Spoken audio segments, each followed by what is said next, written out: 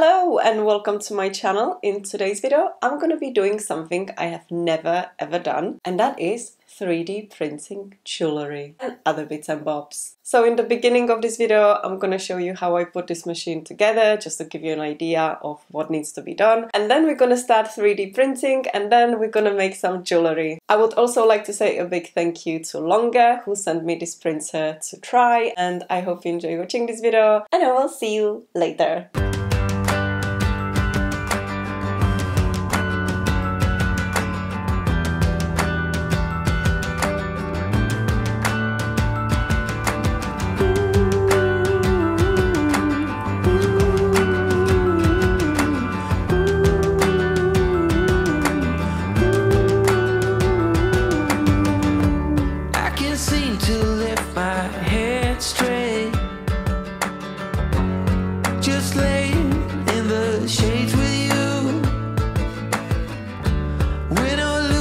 Take it easy, day by day, oh that's what we do. Okay, let me just mention, I know it looks like I'm doing a lot here, but it was really easy to assemble. I just watched 2 videos on YouTube prior to this and then followed the clear instructions on the leaflet.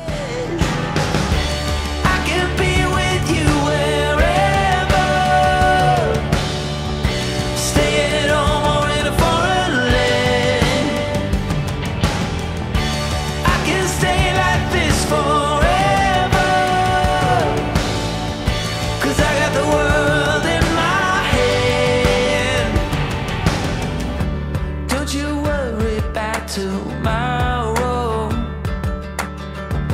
let's stay up until the morning light. Let the sun take care of your sorrow, and I promise the kids will be alright. Once the machine was ready to be used, I simply inserted the mini SD card into the 3D printer and tried to print one of the preset files that were on the card, because at that point I had no idea about the software or how to install it, nor did I have any of my files to print. And as you can see, my first ever 3D print was a fail, and if I'm honest, I had a lot of these fails later on. At this point I decided to take the card out of the machine, pop it into the memory stick, into my computer and download Cura. There is a video with very clear instructions of what needs to be done to download and set up Cura. Once downloaded, you might also want to download a software like an archiver to convert RAR files into STL files that can be opened and sliced by Cura. And by the way, you can get files from different websites for free or purchase them from, for example, Etsy. Just Google 3D printing files and a whole bunch of different options will come up. Now, before I carry on, I just wanted to mention a few settings that were important to me when I was printing my things. But I would definitely recommend watching this gentleman's videos on Cura, especially the ones for beginners. There is a lot to learn, but don't get discouraged. If I could do this, so can you. The main settings I kept changing were layer height, infill density, and build plate adhesion type. I did play with other settings too, but these were the most important in my case. And I will mention different settings throughout this video, but if you are unsure about any of this, you can literally choose from the default options and just test the basic settings first before moving on to more advanced ones. Next, I started printing a small lioness head on a raft, which is the plate adhesion type. I really didn't need to do this since it was so small, but it was my first print and I didn't know. I think the layer height on this was 0.08 and 20% infill density. Basically, the lower the layer height, the smoother and higher quality the print. And because most of the things I printed were small, I kept the layer height at 0.08 for rings and the animal heads, for example, and at 0.1 or 0.12 for the little containers and so on. I think I only had it on 0.2 for the robot head, but the lower you get, the longer it takes to print. And same goes for the infill density percentage. But in this case, I went up to 40 or even 50% on the rings to make the ring bands more sturdy, otherwise they would break. And even for the small animal heads. And I think like 30% on the containers, and the robot head was 20% infill. So the higher percentage of infill, the longer it takes to print. I have chosen no plate adhesion for this elephant head and many more other prints, to be honest. It leaves the bottom surface really smooth because the filament is nicely melted on the bottom, but with bigger items it's a pain to remove from the plate. I think you can get like special sprays for the plate or like little tools that help to remove the items from the plate.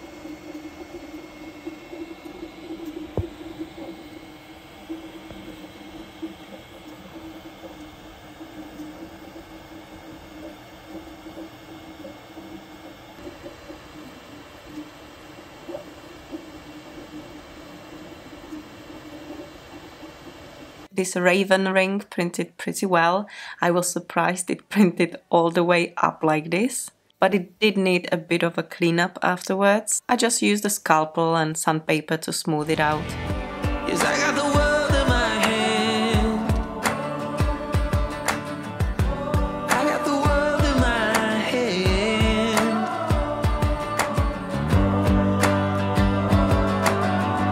Yes, I got the world in my hand. Yes, I got the world in my hand. Here I'm printing the robot head, Optimus Prime, in different sizes. I still need to print the rest of the robot and then put it all together. Yes, I got the world in my hand.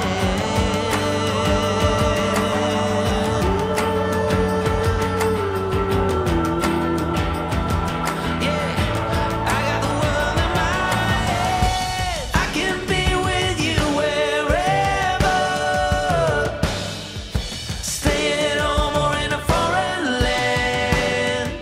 Oh, and I tried to print the head even bigger with raft as the plate adhesion, but it messed up twice. Next time I need to set it up with support, but on that later. Next is this mom ring.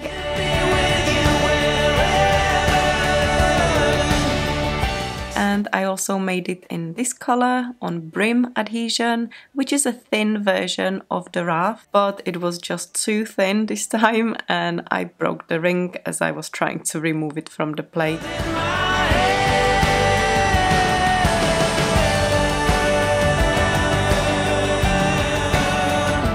Here is my new filament. It's so cool. If I was printing something big, it would have like a rainbow effect, but I didn't, so I basically cut it into different colors because I wanted to use all of the colors. And here is a little demonstration on how to change the filament. I'm not gonna explain it, but it's pretty easy to do. You just need to wait for the right temperature and the screen will pretty much tell you what to do.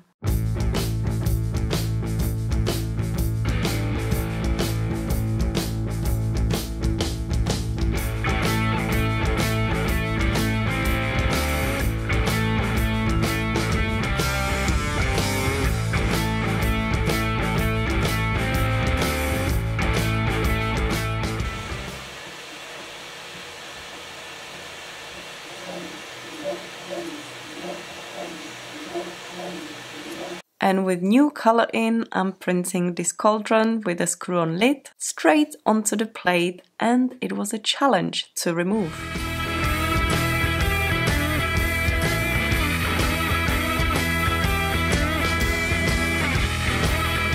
I really liked the way these looked, and so I printed some more in different colors.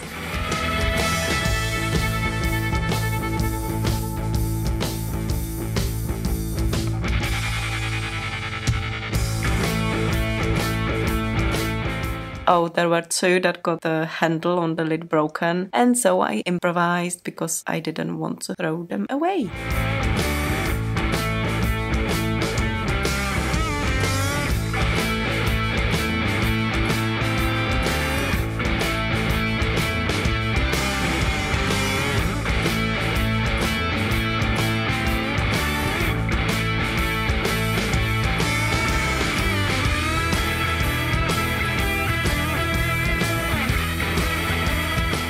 I tried to print this part of a handbag that had an overhanging bit on the top, but it completely messed up, and so I had to learn about supports, otherwise I wouldn't be able to finish this cute bag. I found this video and I would encourage you to watch it too. I copied almost all of the support settings from the video apart from the layer height and printed it again.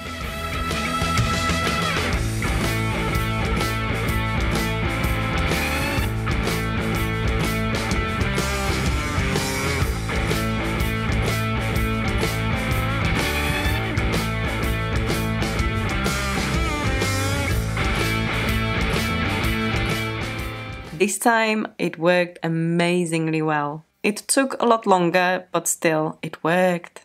Until I broke it. But I managed to glue it back afterwards. So here is how this little Chanel bag project went.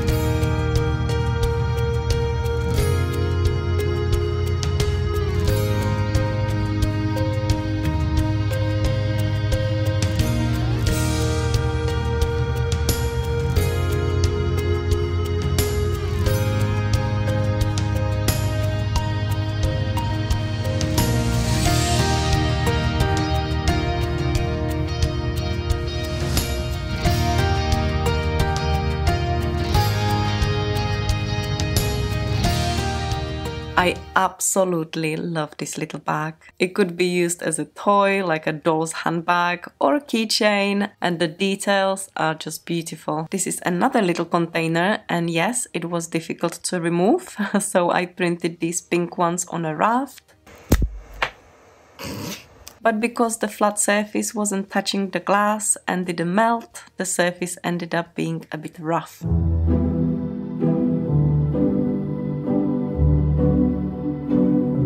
So I added some embellishments and made it all pretty. Perhaps there are settings that could make a difference, but I don't know them yet.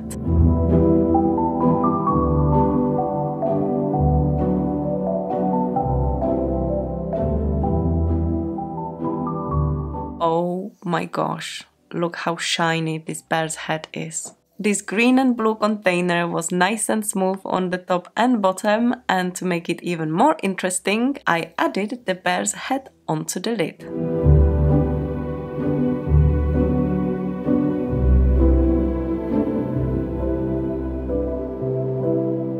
So in this next part, I'm gonna be doing a little bit of crafting and making some of my 3D prints into all kinds of jewelry. And I'm starting with UV resin and UV torch and other bits and bobs. I'm just gonna be quiet and let you enjoy the show.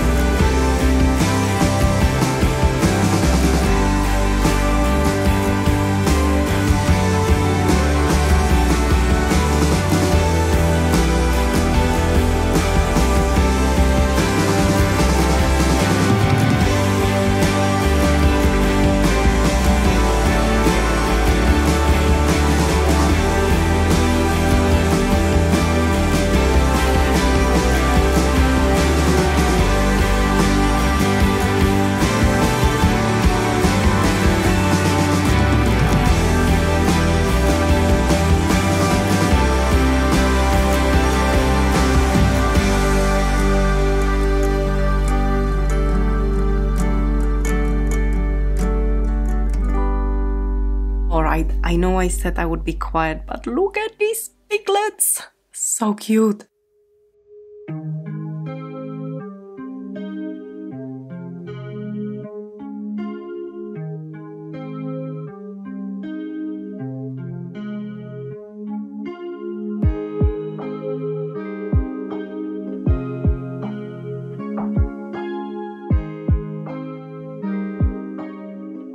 Anyway, I printed so many of these heart rings, at least 15 so far, but not all of them made it. As I said before, I ended up changing the infill settings on these to 40 and even 50%, which made them sturdy enough, yet it didn't take ages to print them. When they were printed on a raft, the hard top was bumpy and I had to sand it afterwards. But once I started printing these rings directly onto the plate, the very top was really smooth.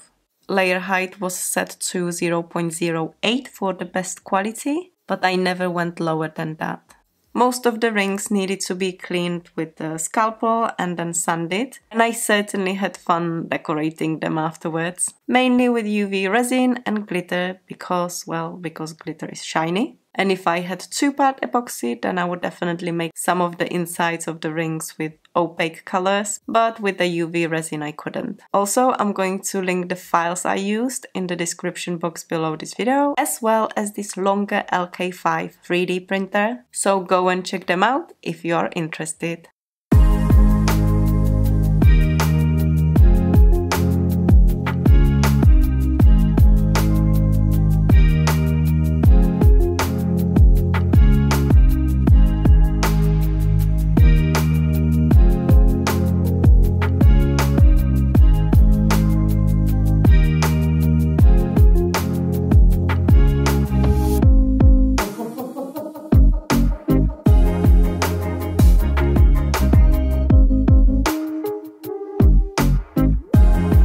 I really hope you enjoyed watching this video and you found it useful and possibly found some inspiration in it. If you did, then give it a thumbs up and consider subscribing to my channel for more videos on all sorts of stuff. Alright, have a nice day. Bye!